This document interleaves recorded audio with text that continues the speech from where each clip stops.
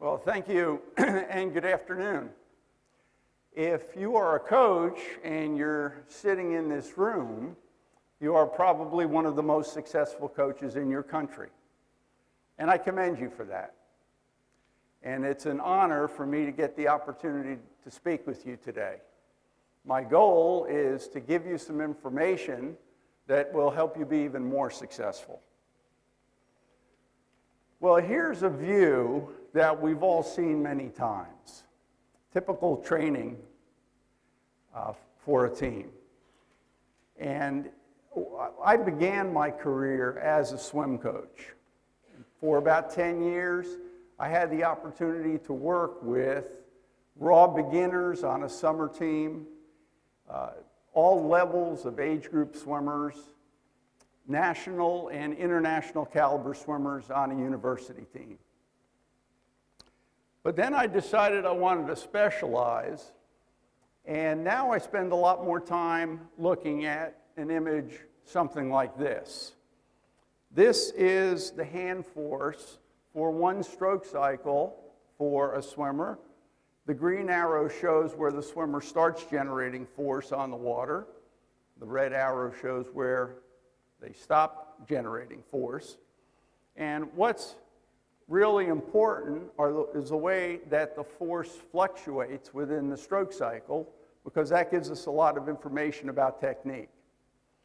Now we can compare this to a biomechanical model where this swimmer is positioning the arm in a stronger and stronger position all the way through the stroke cycle, increases the hand force throughout the stroke cycle, and consequently has a nice, smooth, steady increase in force.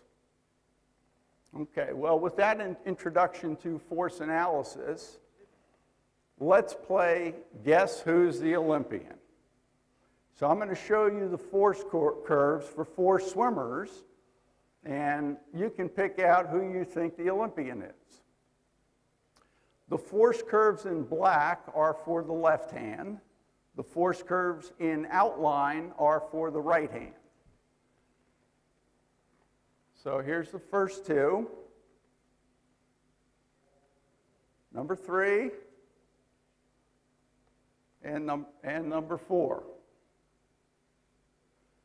And now let's look at all 4 of them together. And as you evaluate these force curves, you can think about the biomechanical model that I showed you and see if a swimmer's increasing their hand force nice and smooth and steadily throughout the stroke cycle. You can look at the peak force. You can look at the consistency from stroke to stroke. You can look at the symmetry between the left hand and right hand. Those are all reasonable ways to evaluate a swimmer's hand force.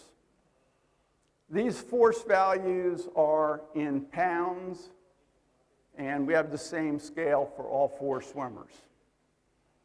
So, would you please raise your hand if you think the Olympian is number 1? How about number 2? Number 3? Okay, a couple votes for number 3. Number 4? Okay, a lot of votes for number 4. And would you please raise your hand if you haven't raised your hand yet? Oh, nobody. Okay, everybody made a guess then.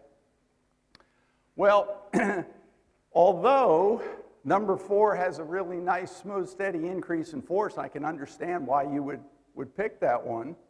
The Olympian's actually number 2. And she's not just any Olympian, but she won a gold medal.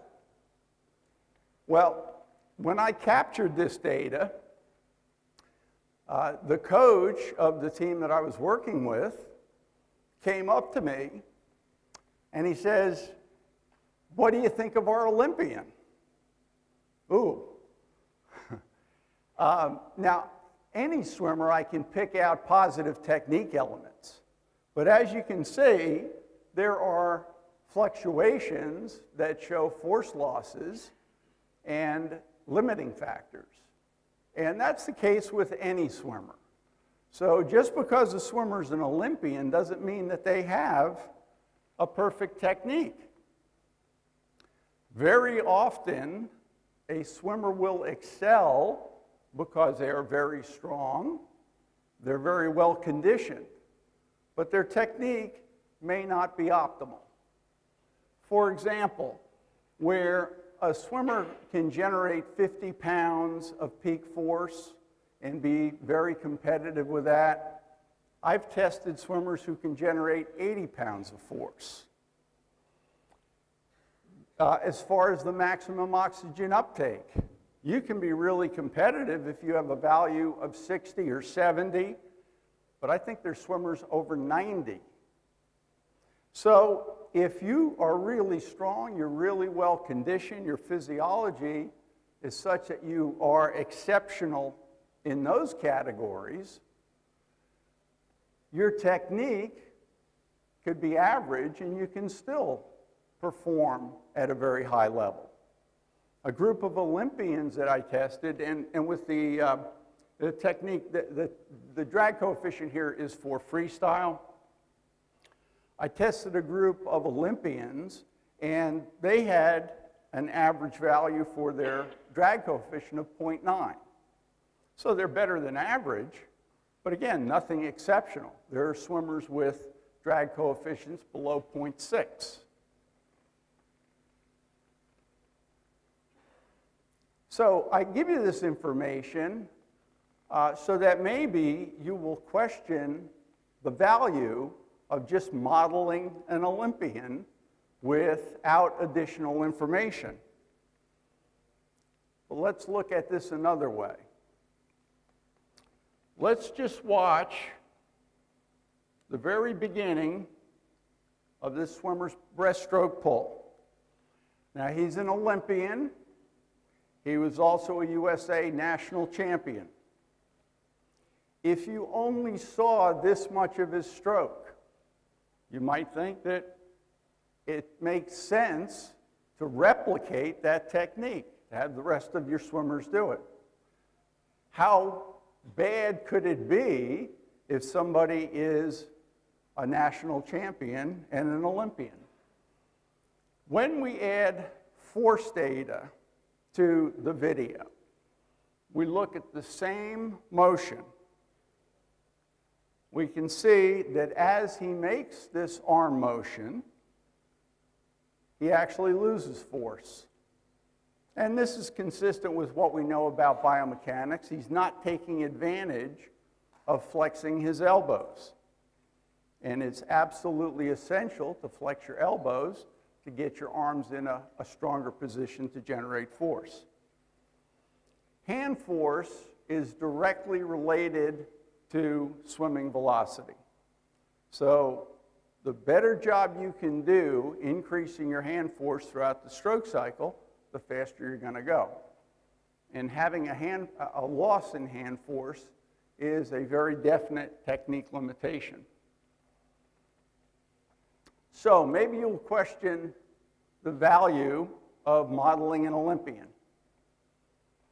And I don't have time to show you a lot of examples, but maybe that one example shows you that it is really important to quantify technique, not just have a video analysis.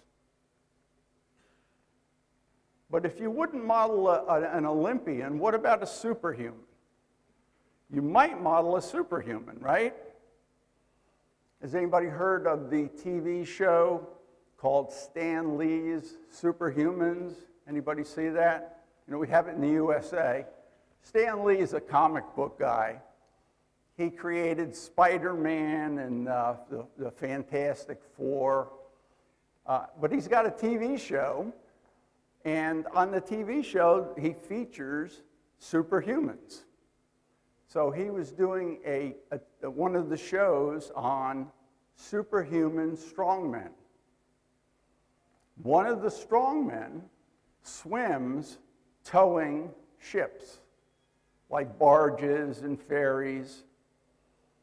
So they wanted to do this show, and they wanted to find out just how strong he was. So they asked me to analyze him. So I analyzed this superhuman strongman, and I found out that his peak force was about 30 pounds. Now, if you remember back to the females that I showed you, they all had a peak force of about 30 pounds. So I went to the producer and I said, your superhuman strongman can generate as much force as a girl. This relegated me to a very minor role in that TV show. I think they ended up giving me about 10 seconds of airtime in the hour-long show.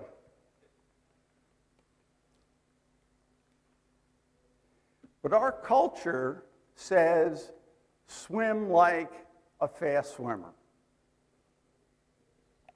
And you can fill in the name of any Olympian, but you can also fill in the name of somebody in a swimmer's peer group.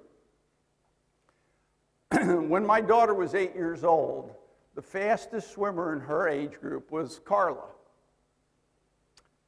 So we're at a swim meet, and before my daughter's first event, she goes to talk to her coach, and her coach says, swim like Carla.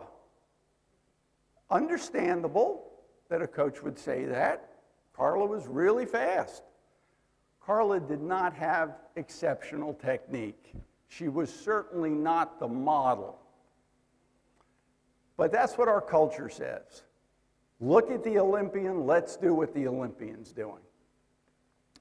And very often without any science to support it. Instead, we can apply physics. We can quantify technique. And then we can have a much better idea of how certain we are that a technique adjustment is going to pay off in faster swimming. Now that's an introduction to what I'm going to get into as far as how we can use science and innovation in keeping in line with the theme of this conference, how we can use that information to speed up the skill learning process and also prevent shoulder injuries. If you haven't ever looked at the inside of somebody's shoulder, there's a bone in the upper arm, there's a bone in the shoulder, and in between the two, there is soft tissue. When the upper arm is elevated, the space between the upper arm and the shoulder is compressed. And that can irritate the soft tissue in between. You may have heard of shoulder impingement.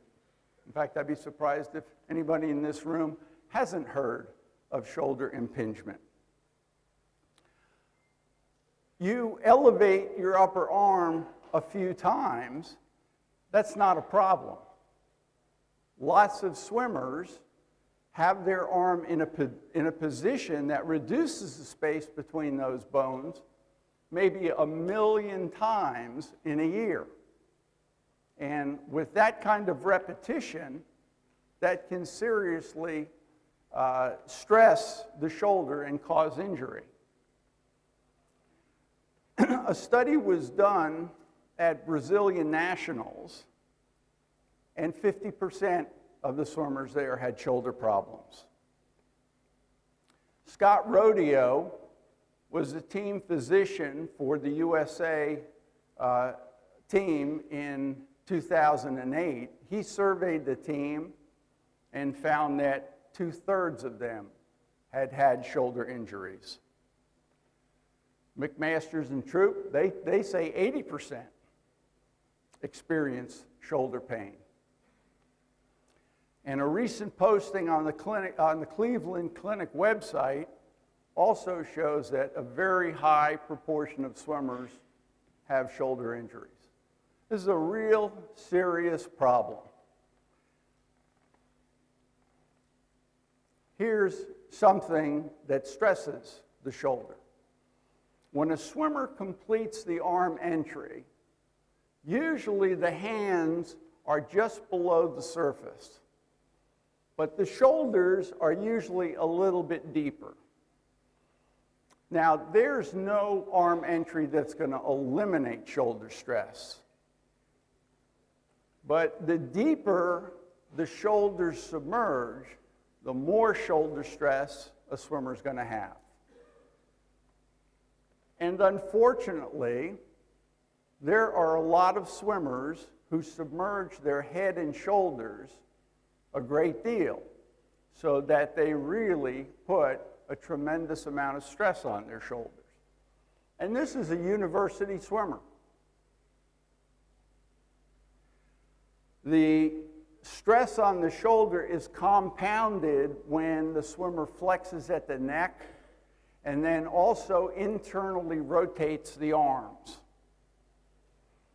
And while this position is extreme, it's not unusual. This swimmer has her neck flexed even more, her arms internally rotated so that the thumbs are pointing down. And I feel her pain. I'm not sure that there's anything that she could do to put more stress on her shoulders. And here's the real kicker. She's 9 years old. Now, I'm going to come back to her, talk about her a little bit later, but first let me show you how we get force information on swimmers. We strap a cable to the back of the swimmer, then we put sensors on each hand. The sensors measure the difference in pressure between the palm of the hand and the back of the hand. And from that information, we can calculate the hand force. Once the swimmer's got the sensors on, we have a camera underwater at the end of the pool. Then the swimmer swims towards the camera. And we capture data over the course of a 10-meter swim. That ends up being plenty of information. So now if we look at the position that that swimmer has put considerable stress on her shoulders, we can also match that up with how much force she's generating. And as she begins to move her arms, not only does she maintain her hands above her shoulders in a stressful position, but she also generates very little force. And it's not until over 0.3 of a second before her hands drop below the level of her shoulders, she flexes her elbows, and the force begins to increase. Now here's a swimmer, an Olympian, with a less stressful arm entry. His hands are about the same level as his shoulders. As he begins his pull, his hands move sideways. He does not flex his elbows. And because he keeps his hands above his shoulders, his arms are in a stressful position for 1/4 of a second.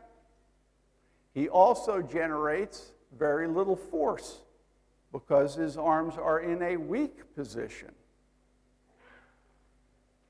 Here's another Olympian. Very, very common for a swimmer to begin the butterfly pull by moving the arms sideways. Very little force and stress on the shoulders during that entire time. We looked at a group of 20 university butterflyers, and this is the length of the average stroke cycle, about 0.8 of a second. But it took the swimmers over 3/10 of a second before they submerge their hands below the level of the shoulders. During that time, they're generating very little force, so it's hurting their performance, but it's also really hurting their shoulders. And that 3/10 of a second ends up being 43% of the stroke cycle, which is essentially wasted. So for a swimmer to make an effective arm entry, it's essential that the elbows are maintained above the hands, and then to have a downward angle of the hands as the arm entry is performed. So that when the arm entry is completed, the hands are deeper than the elbows are deeper than the shoulders. This position not only puts less stress on the shoulders, but now the swimmer's also in position where she can immediately begin to generate a lot of force by flexing the elbows. So that was a model, a biomechanical model. Real easy to get her to make the kind of arm motions that I want to present. But here's a real human. Notice that she's got a downward angle on the arm entry. Her hands are submerged below the level of her shoulders already. As she completes the arm entry, her hands are a little bit below her shoulders, and now she's in position where she can flex her elbows and immediately have a considerable increase in force. And this time the force values are in newtons.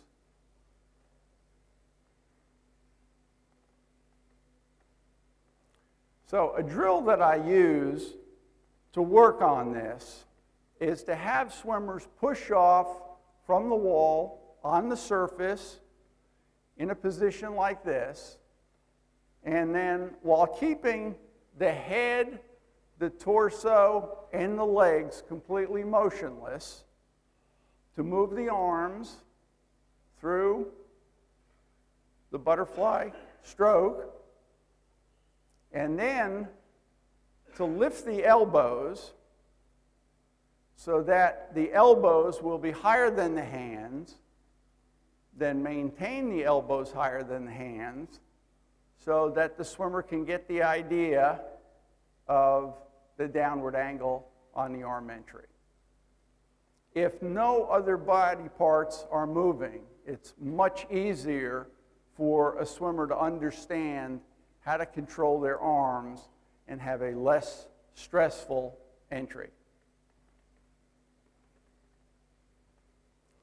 For this drill, it's really important to limit how many repetitions they do, especially when you initially start doing a drill like this. If a swimmer only does 3 arm motions, they can do it without breathing. So there's no reason for there to be any head, body, or leg motion. If only the arms are moving, the swimmer will have a much better idea of what they're doing with their arms.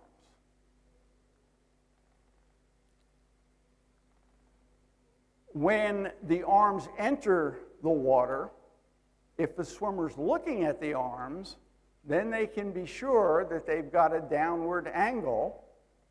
And as soon as the arms straighten, the hands need to be the deepest part of the arm.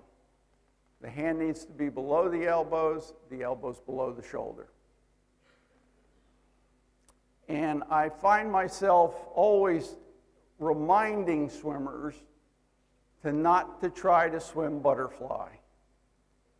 Because as soon as they try to do something that's natural, it defeats the whole purpose of the drill. They will not do as good a job controlling their arms if they're trying to add what they consider to be a natural butterfly rhythm. Well, back to this swimmer. Last year she came to me in March, and the yellow line shows you where the surface of the water is located. Now, we worked on that drill, and when she came back in June, she was doing much better as far as the orientation of her hands and her shoulders. When she was completing the arm entry, the hands were the deepest part of the arms. Her head was still pretty far below the surface, though. There's not much of a change in that. But then when she came back in December, she was even doing a better job controlling the head position. And then she was able to resume training. But she was out of training for a considerable amount of time. 9-year-olds generally don't suffer shoulder injuries, particularly not as severe as that girl. But they are very common. And the study was done a couple years ago. There were about 500 swimmers in this study. The yellow bars show the shoulder injuries. The green bars show the injuries from everything else. So until a swimmer gets to university age, it's about even. Shoulder injuries and then everything else. But once a swimmer gets into a university, the shoulder injuries are the most common by far. And what this means is that if a swimmer makes it to university, that they have a better than 50-50 chance of having a shoulder injury. So this is really a really serious problem that needs to be addressed, and as you can see, even as early as age 9. Lots of swimmers get injured because of butterfly, but even more get injured because of freestyle. Here's a typical freestyle arm entry. This is a USA national age group record holder. Very typical in that she's completed her arm entry and her hand is a little bit closer to the surface than the shoulder, similar to what we saw with butterfly. And we conducted a study on this. Ted Becker and I have collaborated for many years. He's a former head trainer of the USA Olympic swim team. And we saw that the swimmers were generally completing the arm entry with the hand above the shoulders. A fair percentage of the swimmers completed the arm entry with the hand about the same level as the shoulders, but it was pretty rare for a swimmer to complete the arm entry with the hand deeper than the shoulders. When we looked at the difference between females and males, we found that the females were generally completing the arm entry with the hand above the shoulder. The males were usually completing the arm entry with the hand at the same level as the shoulders. And we did a study where the difference is very dramatic. And as I said, it's pretty rare for a swimmer to complete the arm entry with the hand below the shoulder where there is less stress on the shoulder. So here's the typical female arm entry. Here's the typical male arm entry. And here's an effective arm entry. And the difference between where a swimmer normally completes the arm entry and when they get their arm in position where there's less stress on the shoulder and where they can start to generate a substantial amount of force, that exposure time to stress is something we can quantify. So here for freestyle, we again see a swimmer with her hands way above her shoulder, and it takes her 0.2 of a second before her hand submerges below the level of the shoulder. During that time, she's stressing her shoulder. During that time, she's generating very little force. And you can see once she gets to this position, that force is going to increase considerably. Getting the hand below the shoulder, flexing the elbow, that's what increases the hand force. And when we look at the difference in the exposure time to shoulder stress for males and females, over 1/4 of a second, females, university level females, are generally wasting about 1/4 of a second.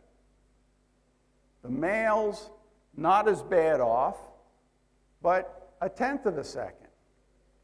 It's 1/10 of a second of every stroke cycle that they are not productive. And think about what proportion of a stroke cycle that is. That's an awful lot of time for a swimmer to waste. So this is an area of technique that can have tremendous impact on performance, in addition to saving a lot of shoulders, keeping a lot more swimmers involved in the sport. So for an effective freestyle arm entry, once again, the elbow needs to be above the hand as the arm enters the water with a downward angle, so that when the arm entry is completed, the hand is the deepest part of the arm. And with this head position, the swimmer can see this. If they complete the arm entry with the hand in a higher position, the hand will not be within the view. And then the swimmer can immediately begin the pull in this position. So it's really a bonus in many respects. Less shoulder stress, though, and being able to generate force more quickly are two big advantages. To practice this, I don't recommend any conventional type of drill, simply to have a swimmer swim a short distance where they don't have to breathe. And that needs to be modified for the age and ability level. But if it's a really short distance, they don't have to breathe, which means they don't have to move their head. If they're going at a nice slow stroke rate, they're not going to get fatigued. They can focus better on what they're doing. And really important that they watch the arm entry on every stroke cycle. And I can't tell you how many swimmers I've asked them what they see when they're swimming. The most common answer I get is, I don't know. The second most common answer I get is nothing. If swimmers learn to take advantage of what they can see while they're swimming, there's a much better chance that they can control what they're doing. So if a swimmer's got an effective arm entry, if he's got a downward angle and completes the arm entry with the hand as the deepest part of the arm, not only can that arm begin generating force right away, But then there's also a better overlap. When the entry arm completes the entry, that arm can start generating force before the other arm has completed generating force.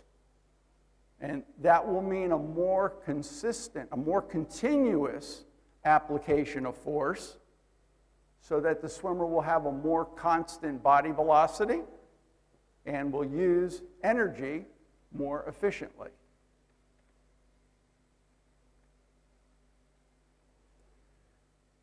So back to a traditional team practice. And think about what's normally going on in this practice, that most of the time the swimmer is swimming laps. So let's call that traditional training. Deliberate practice is a concept developed by Anders Ericsson. And Ericsson is a psychologist at Florida State University. And he's really gotten to the status of rock star in the psychology world, and even broader than that. You may have read some books that explain deliberate practice concepts. But he's determined the important factors of practice that have to be included if you want to be an expert in any field. It doesn't matter if you're going to play a violin, if you're going to perform surgery, if you're going to lead the military. If you want to be an expert, there are certain strategies that have to be included in your practice. Now, I'm going to talk about deliberate practice more in just a minute. Oh, I do want to mention that I've got a study that I'm collaborating with Ericsson on, and we hope to have results at the beginning of next year. I just need to take a minute to mention an article that was just published in Swimming in Australia. Coach Hiddlestone explained how there are great benefits to having a system for skill learning. I don't have time to talk about systematizing skill learning. That's a couple days worth of lectures, not 1 hour. But I encourage you to get a copy of that article, because Coach Hiddlestone has done a really good job of explaining how there are so many benefits to a program, and coaches probably benefit as much as anybody by having a system. So I'm only going to touch on systematizing skill learning a little bit. I do want to get back to deliberate practice. But why is deliberate practice necessary? How come traditional practice isn't good enough? Because certainly it's produced a lot of really fast swimmers. But here's an observation by one of the Canadian coaches of the 30 swimmers that they had at the last Olympics. He said that 10 couldn't streamline properly. 1/3 of an Olympic team hadn't mastered the most basic skill that we have in competitive swimming. Well, if we take a deliberate practice approach where we make very clear instructions, where we specify the orientation of body parts from the hands all the way down to the feet, and give swimmers cues like having one hand on top of the other, making the arms straight, locking the elbows, squeezing the ears with the upper arms, looking down at the bottom of the pool directly beneath the head, making the legs straight, making the toes pointed, keeping the feet together. if all of those cues are given to a swimmer, there's a much better chance that the instructions will be clear enough that a swimmer can get into a perfect streamline. Well, I went through these cues at a previous conference, and John Heil, who's a sports psychologist, he was there, and he said, Rod, why don't you just tell swimmers to make a triangle with their upper arms, with their arms, and then make a triangle with their legs? And I said, great idea, John. And doesn't that really show how streamlined a human body can get? You know, if you're complying with all the cues for an effective streamline, the triangles really drive home the point of how you can minimize resistance. But having clear instructions, that is one of the characteristics of deliberate practice that Erickson came up with that has to be included in a program that will help someone progress to expert level. And just to get back to how there is a very little bit of the stroke cycle that a swimmer can actually see. But whatever body parts are within that visual range, it's really important for a swimmer to take advantage of that. Humans do much better with what we can see than what we can feel. And unfortunately, we have to feel the whole rest of the stroke cycle. We have to use kinesthetic cues for the majority of each stroke cycle. So the little bit that we can see, we need to take advantage of. Task difficulty needs to be appropriate. Well, I hear a lot of people saying how much they would like to have a 50-meter pool. And certainly that's important. If you're going to compete at the international level, you do need a 50-meter pool. There is an awful lot that can be gained by training with a much shorter pool, a much smaller pool. There are a lot of swimmers that can benefit from swimming in a backyard pool, a motel pool, where it's a 7, 8 meter stretch.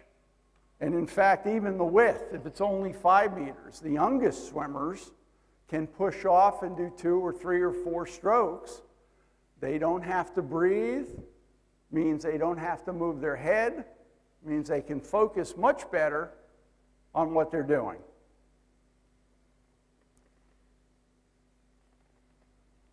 Back to the butterfly arm drill to make another point about appropriate task difficulty. In addition to working on the arm entry, far more precise control can be added to this drill, such as working on the arm motion, the exact path of the hands all the way through the stroke cycle. If the head, body, and legs are not moving, it's much easier for the swimmer to be certain what they're doing with their arms.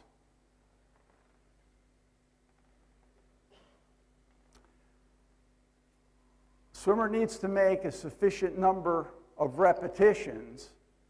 And first of all, the practice environment needs to be such that a swimmer can perform enough repetitions so that they are certain they're controlling their technique. But beyond that, then they need enough repetitions to make the adjustment permanent. And that amounts to many, many thousands of repetitions.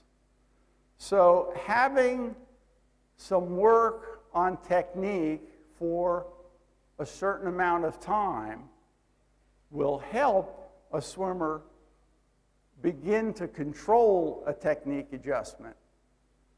But if they just return to a traditional workout where the coach is trying to get them to swim fast and get tired, they won't get in enough practice repetitions to make the technique changes permanent.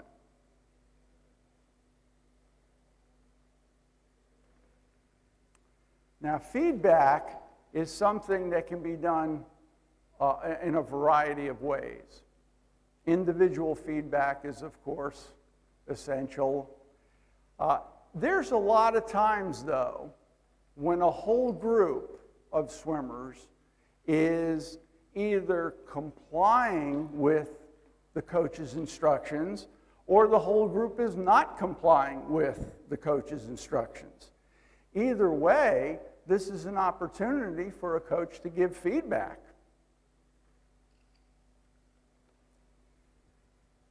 Certainly, the positive technique elements need to be reinforced. And certainly, the limiting factors need to be addressed as well. But back to just mentioning a little bit about systematizing skill learning, because this is an involved process. It does take a lot of time, but the benefits are great. And it can really help coordinate the efforts of a coaching staff if the technique, feedback, instruction is all systematized. And then here's one other factor that was mentioned in Hiddlestone's article about offering skill competitions. One exercise that I typically use with my clinics and camps is to ask swimmers to swim a length of breaststroke and instruct them that they can glide in the streamlined position every time they want for as long as they want, and to count how many strokes it takes them to get across the pool. There's no time component to this exercise. They have to swim legally. They can do an underwater pull and kick, but then once they get to the surface, they count how many strokes it takes them to get across the pool. Well, when I do this exercise and a 16-year-old boy is taking 4 or 5 strokes to get across the pool, but 13-year-old girls are taking 2 strokes to get across the pool, it gets his attention. The International Swim Coaches Association is planning to offer skill competitions at one of their upcoming meets, I think in the spring. If this is not an organization that you're familiar with, I would take a look at what they're doing, because this organization is very progressive in that manner. They're going to offer a swim meet that has the typical kind of events that you would get at any swim meet, but then they are also going to offer skill competitions where the focus is on the effectiveness of the technique as opposed to how fast somebody goes. And based on Hiddlestone's article, I think probably things will change some in Australia as well. Individualized supervision is key to practicing deliberately.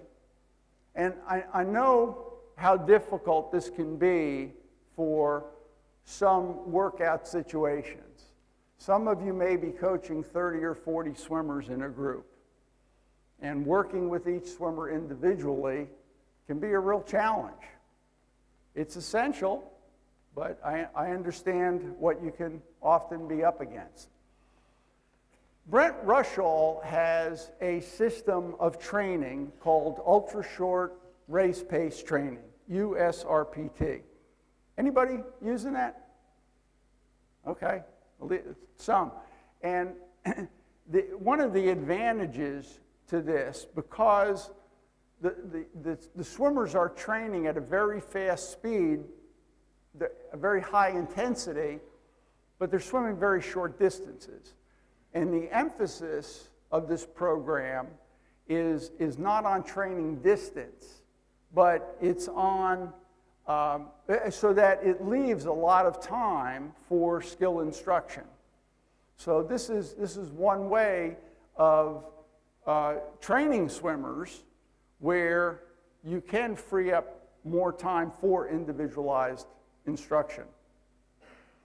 There's more time for skill work, and then also with this type of a program, as you make the progression from maintaining technique at a slow speed, you've got the time to work in exercises where a swimmer can gradually increase their stroke rate and get closer to race pace with maintaining the technique.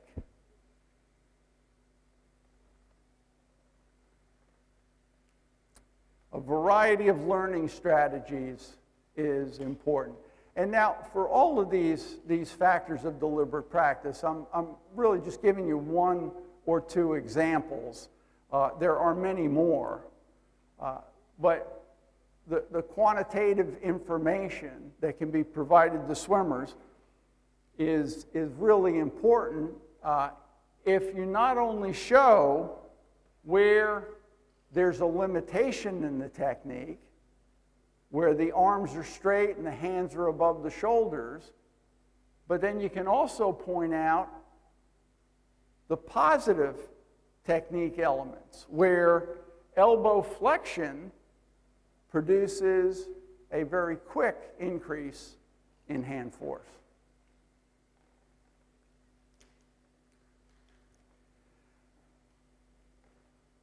The cognitive and associative learning stages are the first two stages of skill learning. The autonomous stage is the third stage.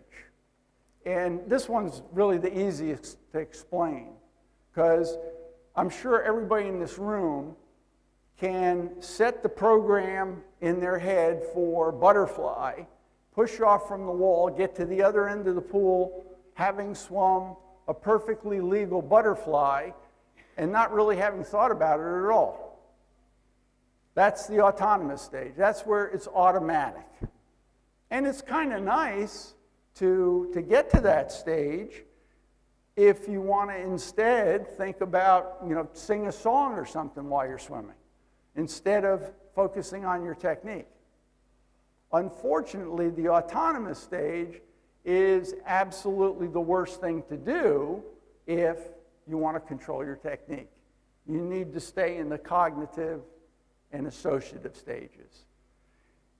Focusing on cues, as I explained earlier, that's a way to keep a swimmer from getting into that autonomous stage. If they're continually monitoring the cues that you give them, if they have specific information that they have to see and feel on every single stroke cycle, there's a much better chance that they will stay out of the autonomous stage and get in a sufficient number of repetitions so that they can make a technique change permanent.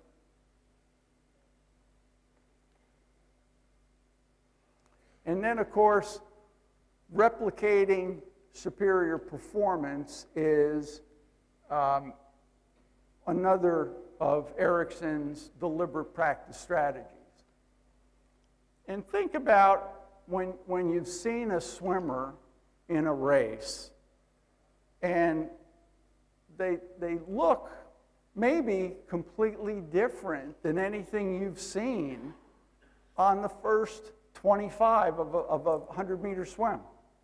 I know I've seen that. And in fact, I would have to ask an assistant coach who it was, because it looked like something I had never seen before. But unfortunately, the swimmer's not always replicating the best technique that they can do all the time.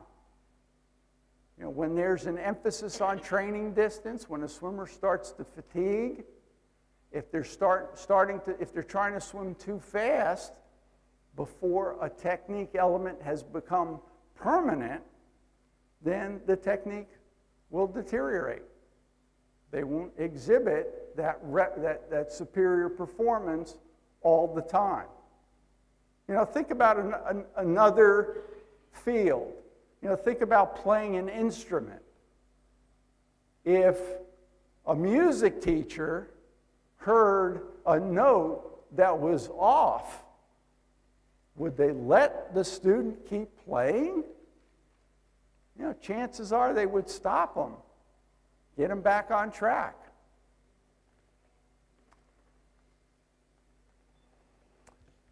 So, some numbers about traditional and deliberate practice. Here's a study where we had 8 groups. There were 10 swimmers in each group. And you see a pretty big difference from the 9 and 10 age group to the 11 and 12 age group. And think about the swimmers that you've worked with. Haven't you seen very big differences in those ages? That's usually the case. That's when swimmers improve a lot. And your programs probably have a heavy emphasis on technique for those ages. But as they get older, the technique improvements diminish. And for teenagers, a lot of times teenagers don't improve at all. That's very, very common. These active drag coefficient values are for freestyle. And if you're not familiar with active drag coefficient, it's the best overall measure of a swimmer's technique. And the lower the value, the more effective the technique.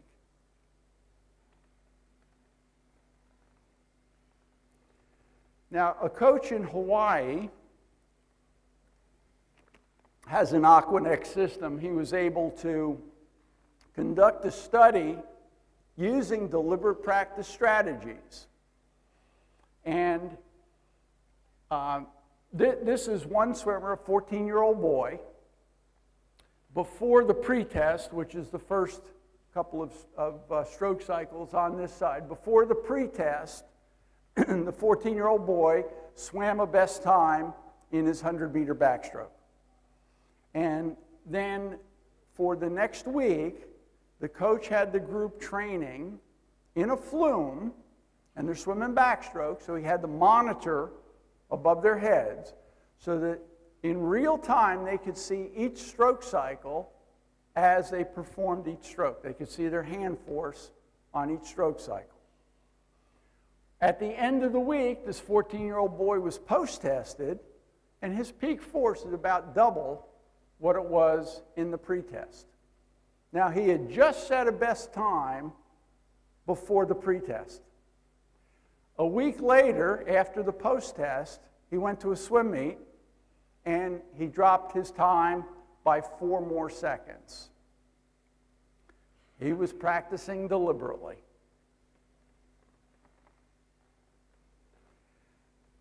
A study conducted with young teenagers, these were 13-year-old teenagers, using the deliberate practice strategies that I went through. In 1 week, we saw considerable improvement in technique. Now, the effect size, if you're not familiar what effect size is, it's a statistical way of making comparisons more fair. So that's why we have fair comparisons among the 4 strokes by using effect size.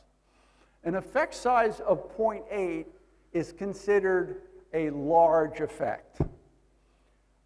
An effect size of 0.2 is considered small, but it can still be statistically significant. In this case, butterfly and backstroke technique improvements were both significant. And this was in 1 week. A similar study was conducted on 17-year-old swimmers. These swimmers were all members of a national team. And in dealing with swimmers of that level, there's an extra level of complexity, because a lot of times when a swimmer gets to that level, and probably a lot of the swimmers you're coaching with, they may not want to change their technique. Well, in spite of that, we still found a pretty big difference, and this was a 1-month treatment. The fly and breaststroke improvements were statistically significant. So, if we look at traditional and deliberate practice in comparison, yes, we see a big improvement for traditional practice from 11 and 12 to 13 and 14, but that's over a 2-year period. In 1 week, 13-year-olds improved almost as much. The young teens of 13 to 14 to 15 to 16, very often swimmers at that age, the training program will emphasize training distance and put much less of an emphasis on technique. So these swimmers actually deteriorated in technique. And then the 17-year-old group, with 1 month, there was a substantial improvement in their technique as well. So what we see here is that deliberate practice, a short-term treatment of deliberate practice, can have an effect that's comparable to a much longer treatment with traditional training.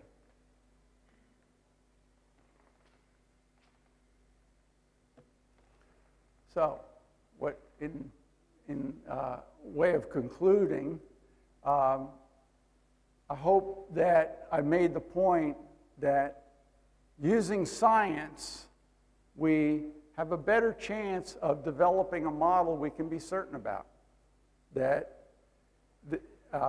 then also with quantifying technique, with adding numbers to the analysis, that's absolutely essential also.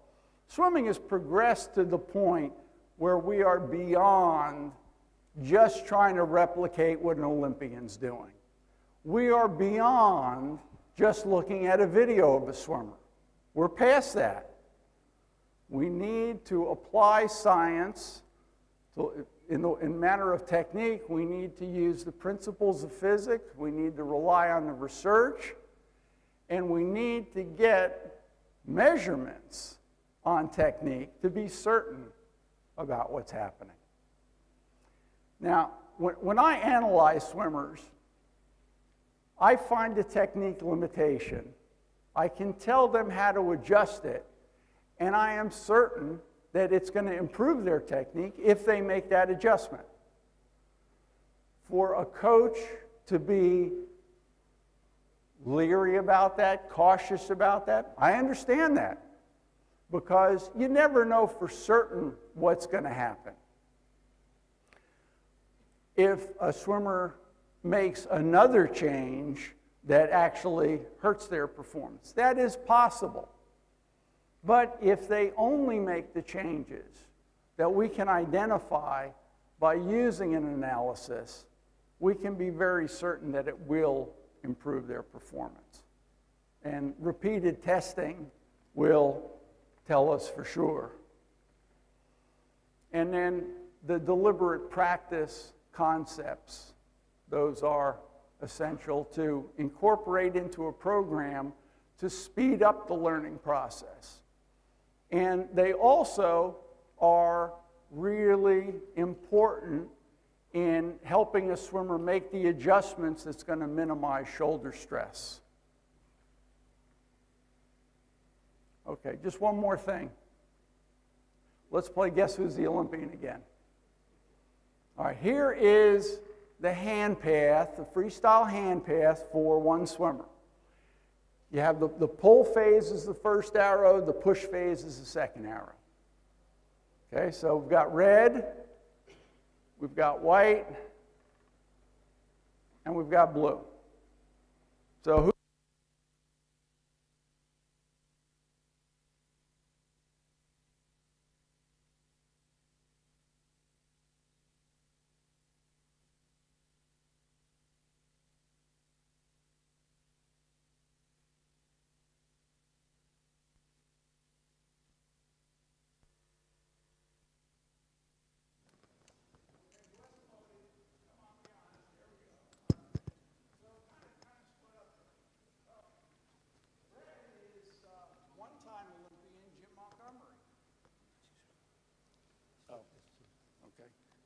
Did I do it?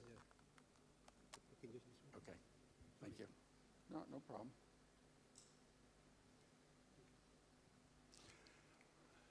White is two-time Olympian Mark Spitz, and blue is three-time Olympian Gary Hall. So whoever you guessed, you're right. They're all Olympians. But this is just one more example of how Olympians can be extremely successful with a wide variety of techniques.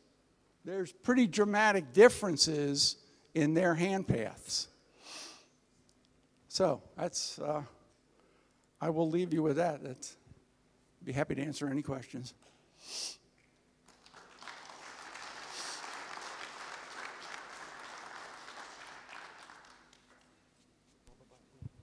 Yes?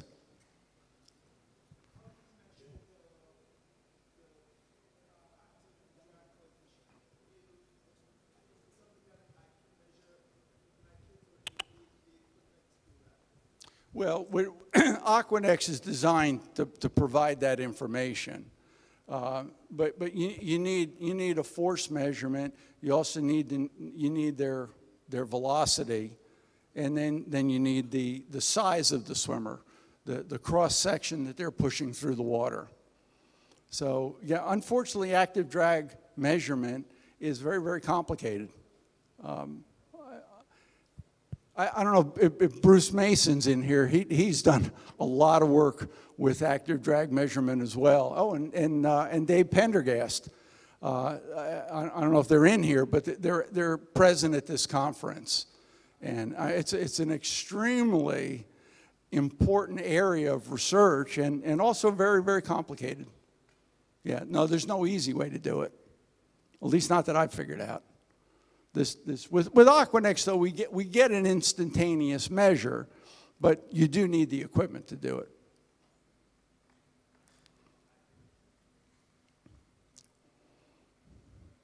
Any other questions? Yeah.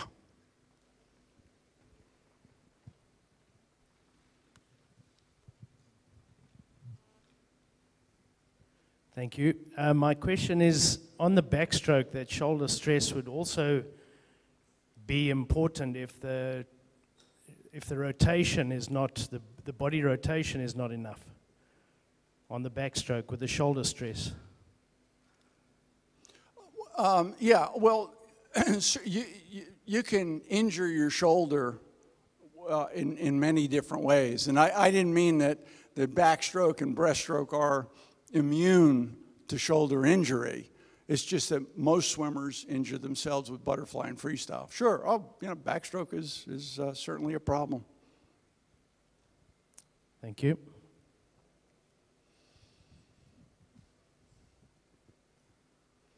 Yes?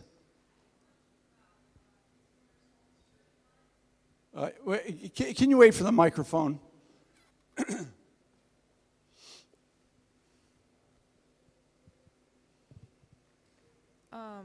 I had a question about when swimmers are told to hold streamline, they bury their head so that it's really deep, and our arms are way above our head, so it's nice and tight.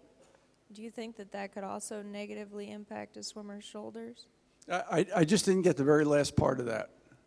Do you think that could also negatively impact shoulders? Well, it's possible. I wouldn't put that at the top of the list as far as stress on the shoulders, but sure, it's possible.